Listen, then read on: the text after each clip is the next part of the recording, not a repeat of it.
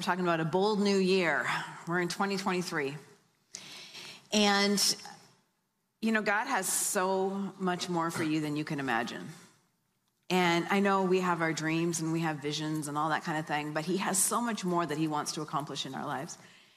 And I want us to just really today decide to deepen our dreaming and deepen what we're going to believe God for this year. To not just believe for what we can accomplish, but believe for what only God could accomplish.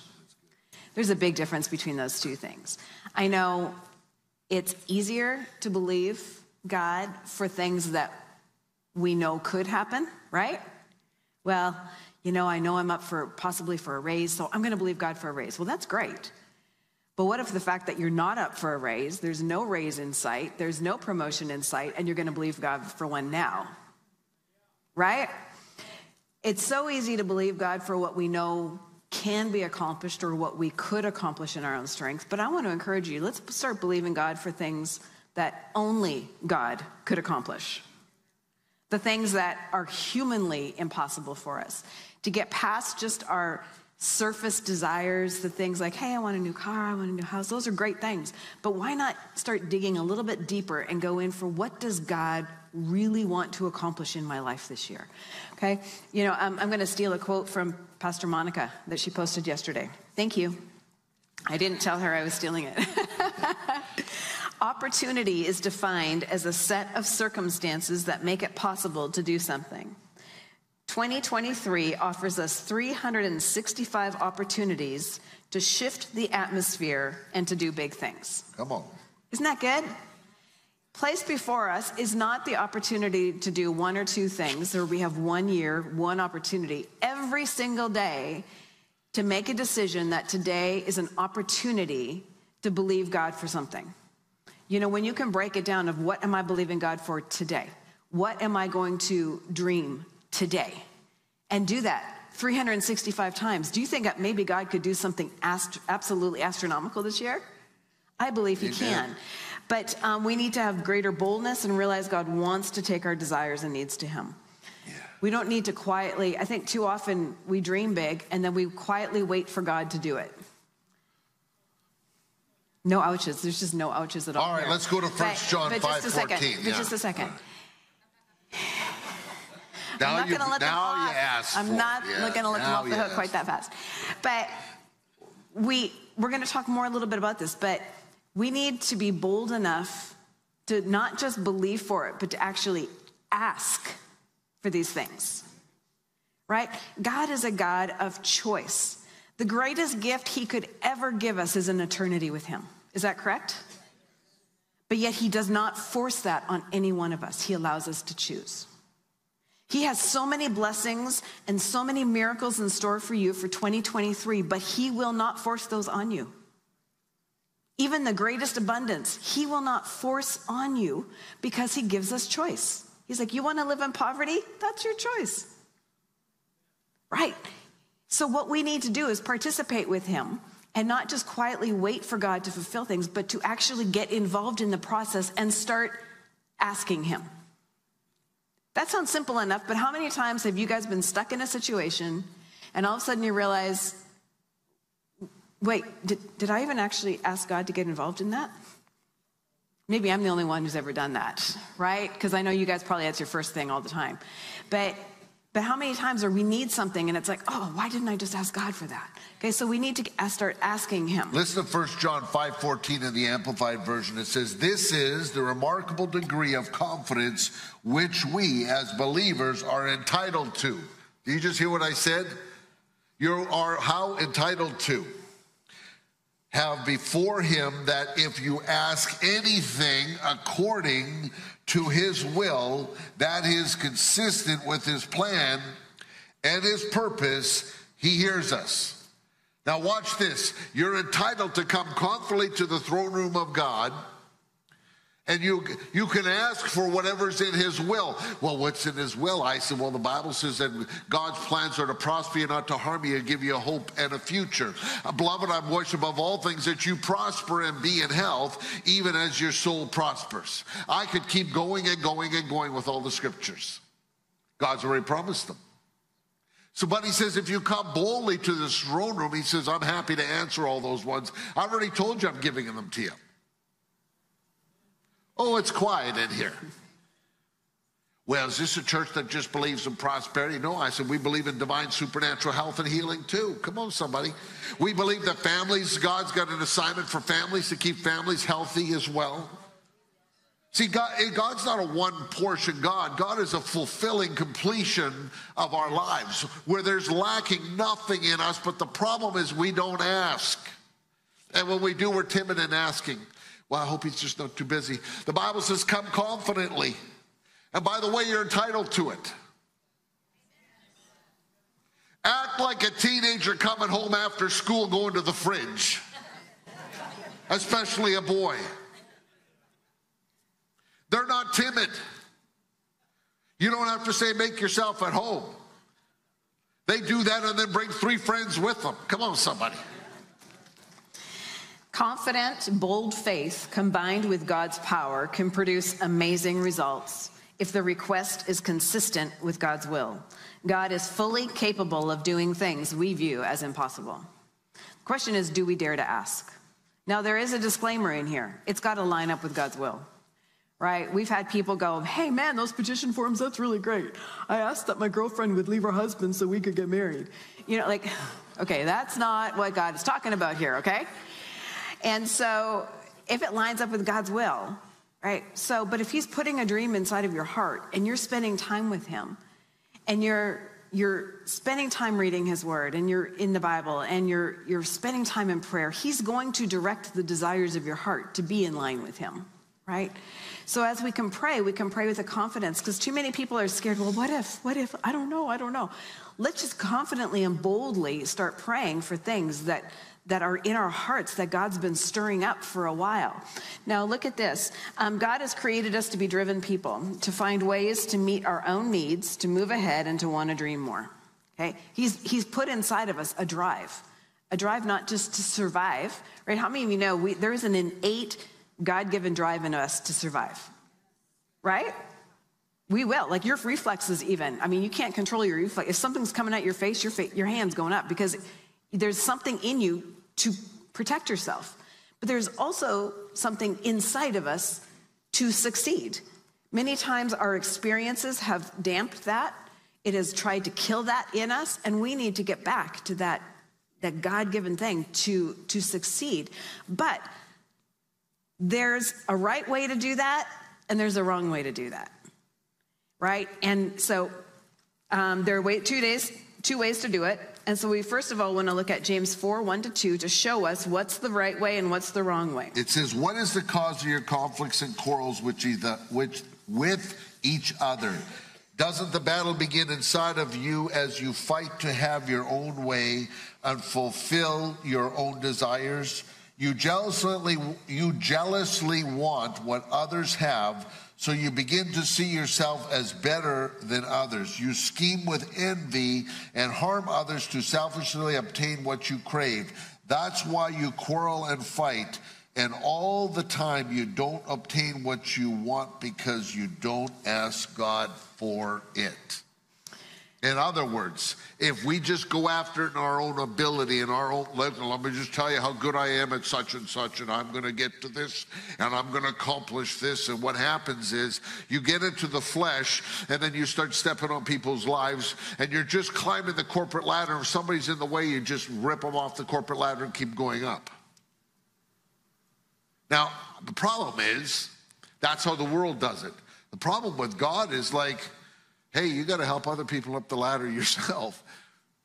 You know, because God says, what you sow, that shall you also.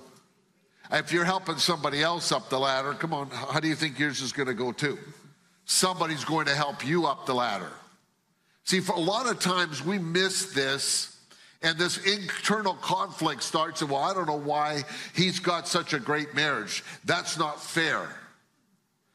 I got a defective one. Now, I'm not saying that I got a defective one. I want to just use this as an example. Better not be. I have the best wife around, the woman of my dreams. Are you with me?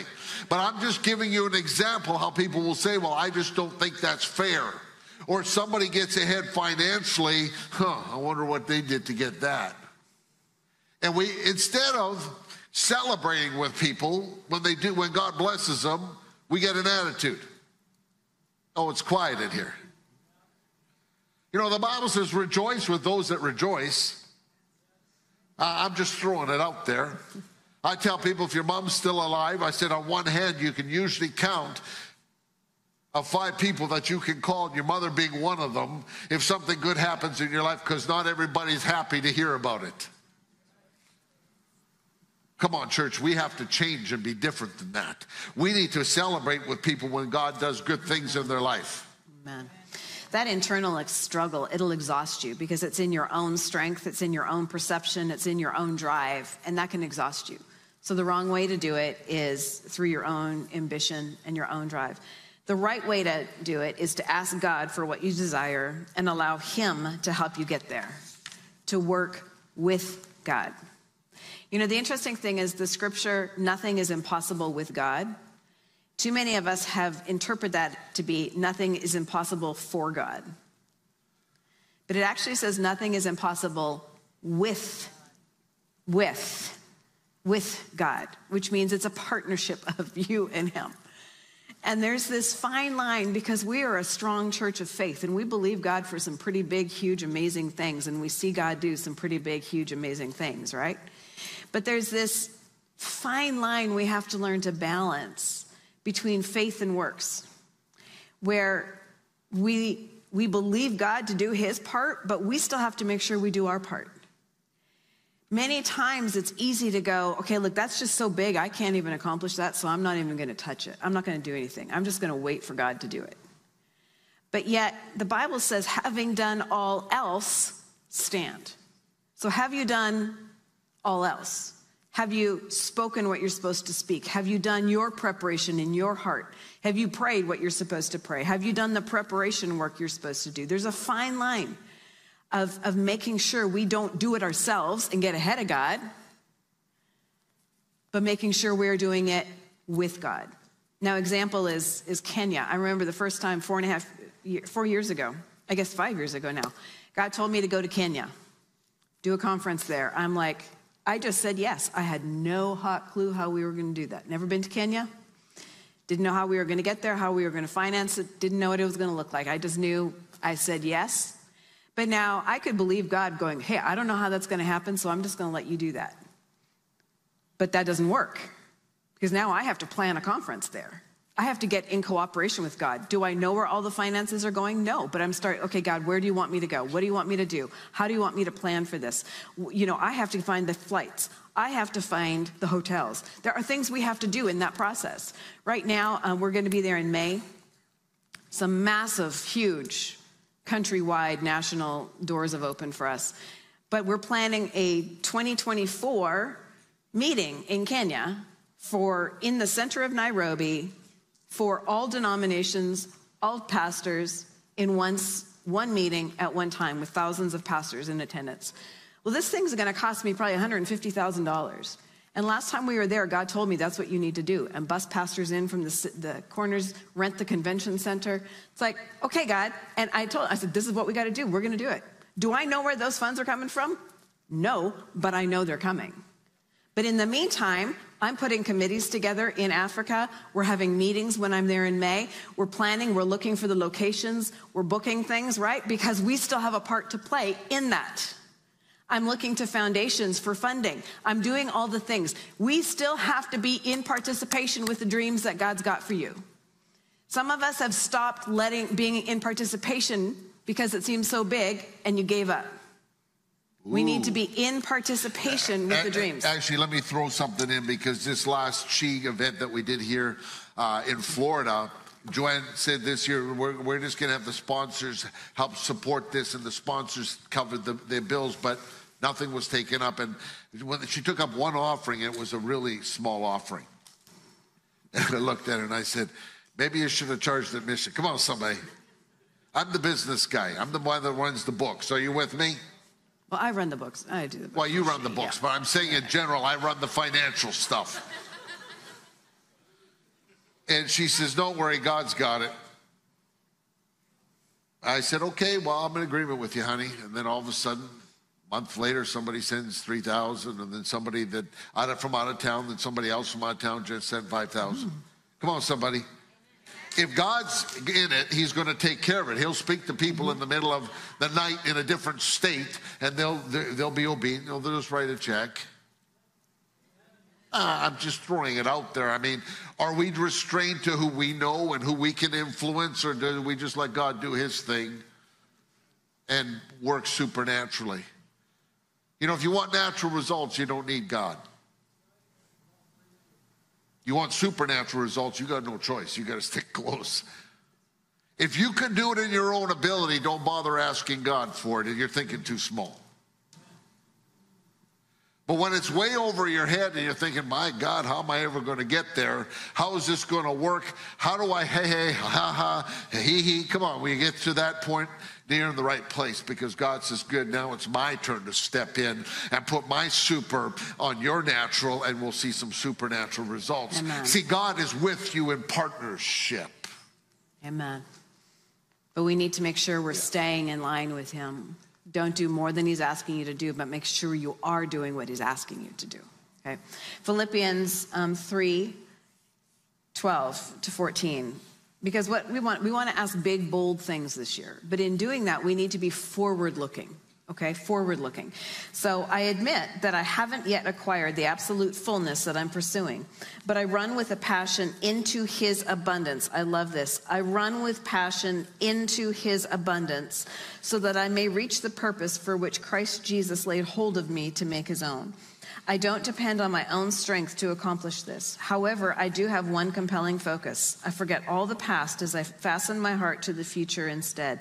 I run straight for the divine invitation of reaching the heavenly goal and gaining the victory prize through the anointing of Jesus. There's a couple things I want to pull out of here.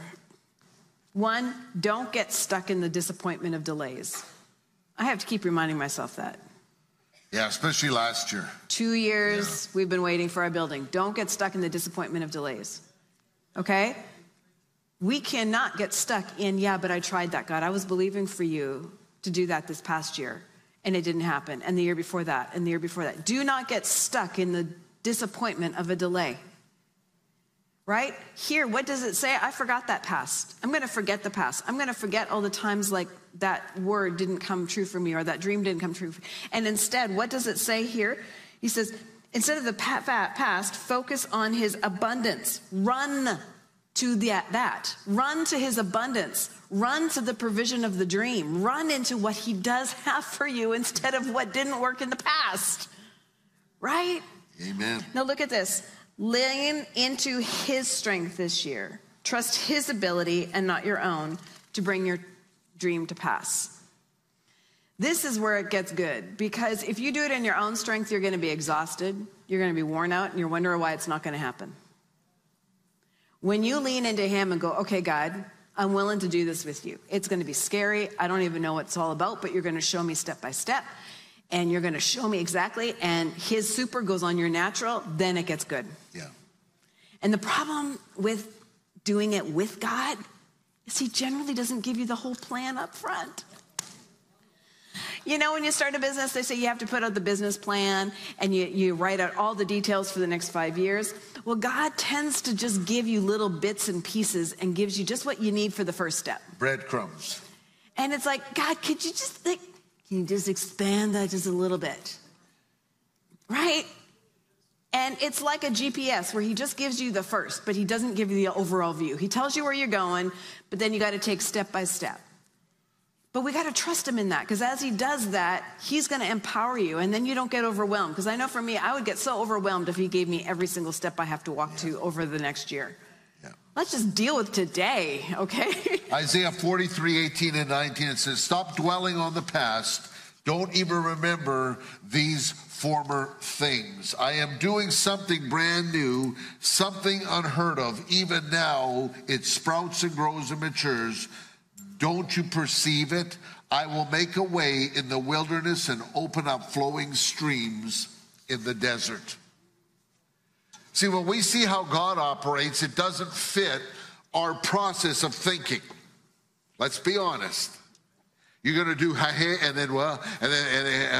then you're going, oh boy, that's like a little over my head. That's like carrying a 10,000-pound weight and trying to get across the finish line. Come on, somebody.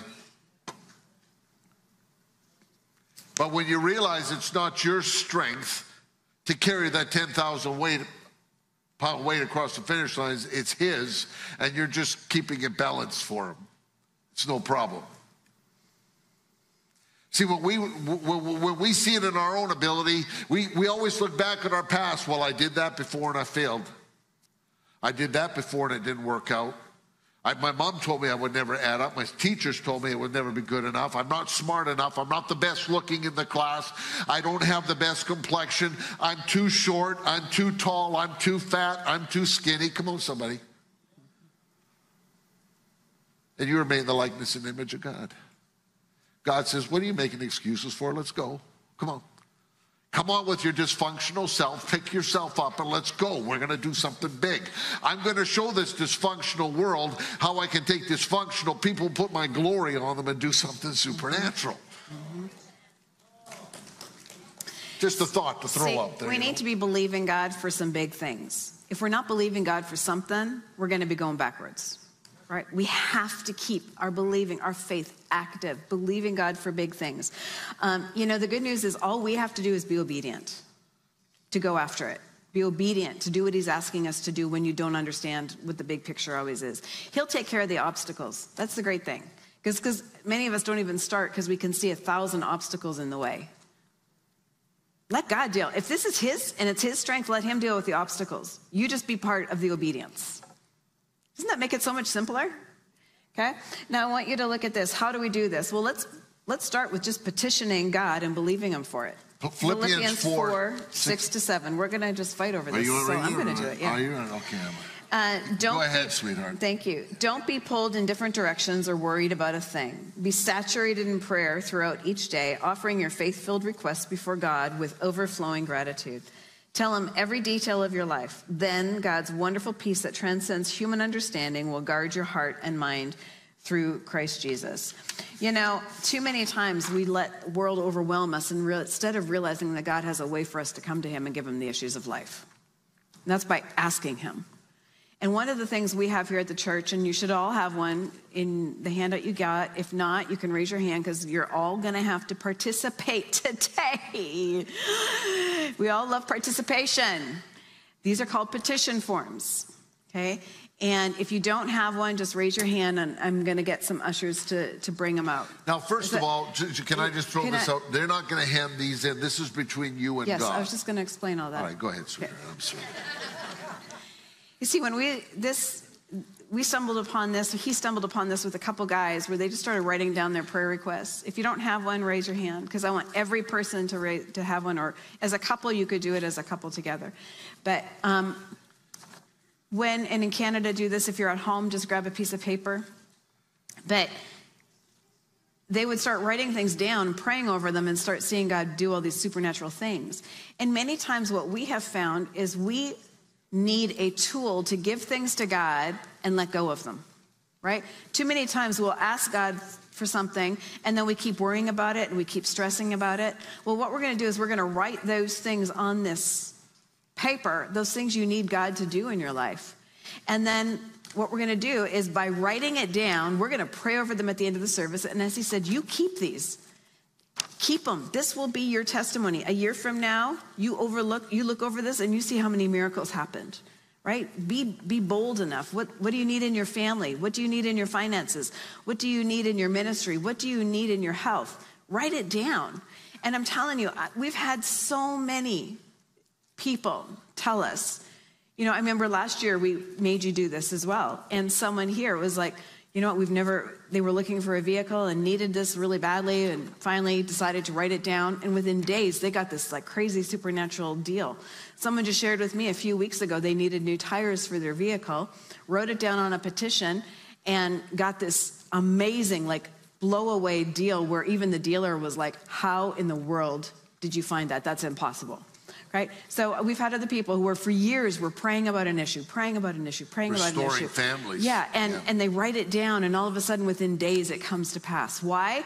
Because it's a tangible way to enact faith in your life, to hand it over to God, and then, you know what? Where two or more agree touching anything, it'll be done for them. So at the end of the service, when we get in together in prayer, in agreement, we're agreeing with you, even when we don't know what it is. If it lines up with God's will for your life, we're in agreement with you, and the power of God goes into work. I can't even tell you how many miracles we've seen out of these things. So that's what we're going to do. You know, God can do anything, but he wants his words to align with your words. This is really important for us to understand this. Proverbs 18:21 says, your words are so powerful that they can kill or give life, and a talkative person will reap the consequences. You know, what happens a lot of times is we rehearse and we talk about all of our problems. When you mutter, you never mutter positively. Well, let me try this side over here. God is so good. Oh my goodness. I said, when you mutter, you don't mutter positively. You're muttering about what didn't happen.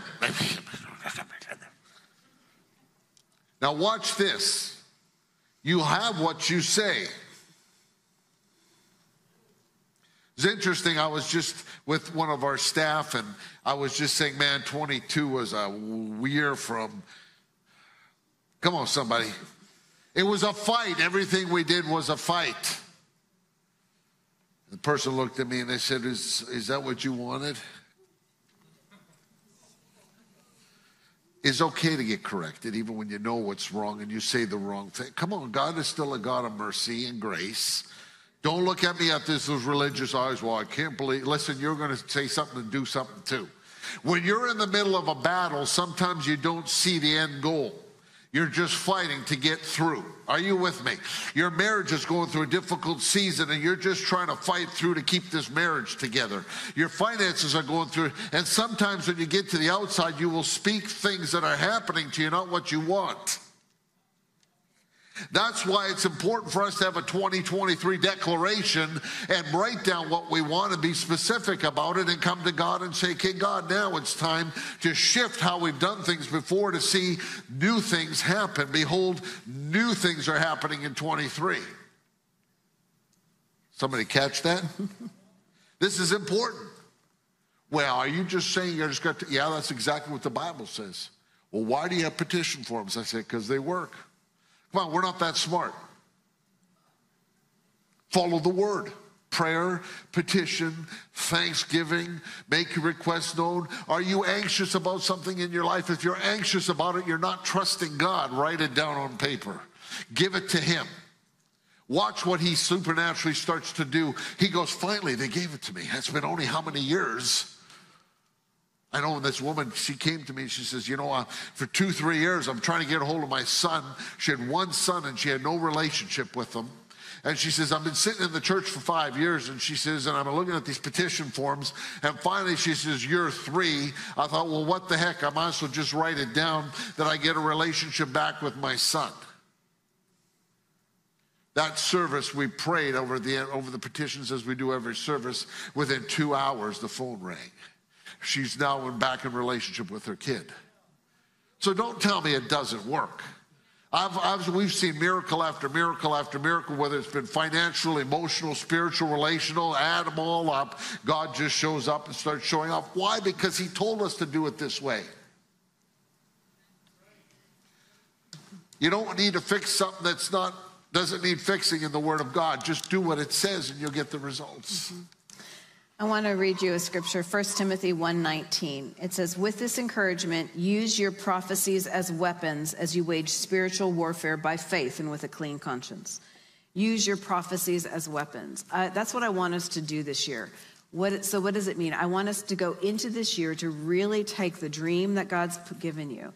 Let's take that word that God gave you. Let's take that thing within your heart, that scripture verse, that promise of God that's in the Bible for you. I want you to take that and use it as a weapon this year to fulfill what God is trying to do in your life. Mm-hmm. But I want you to look at this to explain what prophecy means. Prophecy is what God has spoken to your spirit or through his word, which is the Bible? What has God spoken to you about your future, about your situation? What has God's word said about your situation? Use that as your weapon to go boldly into this year. I want you to there's that scripture that God's put in your heart, or for a situation, or if you don't have that, get one of our promise books. They're in our gift bags. Get that and start using that. You know, we've literally had hundreds of prophetic words over this ministry and over our lives. And we use those in our prayer of going and of declaring and speaking that is what's happening. We have a very prophetic church, right? Especially over this last year, the words and the prophetic that have been coming out, and even specifically to people, use those as your weapon going into this year of, you said, God, that this was going to happen.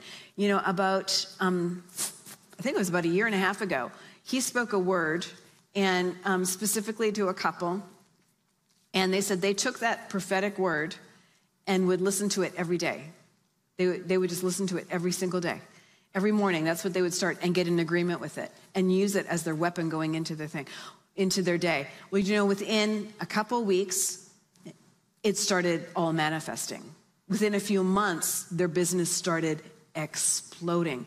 This thing now within a year time went like off the charts, crazy, amazing. From zero to global in less than a year. How many people that could be God? But they took that word of God. And so take what God is speaking to you. Whether it's a prophetic word or whether it's a scripture verse or whatever else, take it. But write it down. Because we need to start believing God for some things. What is it you're believing God for? What scripture is it you're believing God for? Write it down. Let's get serious about it. But remember to put God in the middle of all of it, right? None of this and it doesn't help at all if we only do it for our own selfish desire and then leave God out of it. Big dreams that God can get involved in are dreams where God gets the glory, where God is involved, where lives are being impacted and touched and changed. Those are the kind of dreams. You know, is it a good dream to be debt-free? Absolutely. You know why? Because it gives God glory, and then it frees up more finances for you to be able to put into the kingdom of God, right? Is it okay to believe God for a new house? Yes, because guess what? God doesn't want his kids living in poverty because you're his ambassadors. But is it okay just to believe God for mansions and forget about what God's trying to do? No. So is he in the middle of what we're believing God for? You know, fasting is a great way to focus on what God is saying. And through the month of January, we encourage the church to take some time and see what you can do in this month of January. What can you fast? Now, some people can fast the whole meals and go all the time, but others, if you're working a physical job, you can't do that. But maybe you can fast one meal a day. Maybe you can fast your favorite dessert, or even say coffee. Now, I could get hurt saying stuff like that here. That could be hurting. Yeah, but there's something that maybe that you can fast and give up. And what that does is it allows you to tune into God a little more clearly, and lets you start to get the junk from last year flushed out of your system, if you want to call it that way, and lets you start to hear and see what God wants to take. Because God is very personal. What he's going to do for one person, he's going to do different for somebody else, and that's okay. See, God knows exactly the desires of your heart because he gave them to you. And what he's put in as a desire of your heart, he wants to fulfill it. He wants to show up in your life and in my life and start to fulfill those things. Do you know, we never really started fasting until we started the church. And God called us to fast that first year when we started the church. And I would always get headaches when I fasted. And we came up with 1,000 reasons of why not to fast, right? We can all come up with a lot of reasons, right? Because fasting, who wants to do that? Like, yuck. But God showed us something in Scripture. Jesus, whenever he talked about fasting, he never said, if you fast. He always said, when you fast. Always, always, when you fast. And would give us instructions.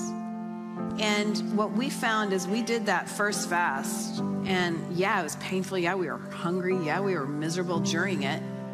But we had the greatest breakthroughs of our lives after that fast. Why? Because we were putting God first. What we were doing is we were killing our flesh and our fleshly desires in order to seek after a godly desire, to know Him more.